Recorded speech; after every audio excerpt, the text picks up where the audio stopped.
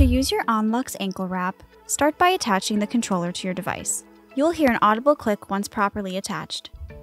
The ankle wrap can be worn two different ways. For the first, shape it into a cone and place your heel into the device.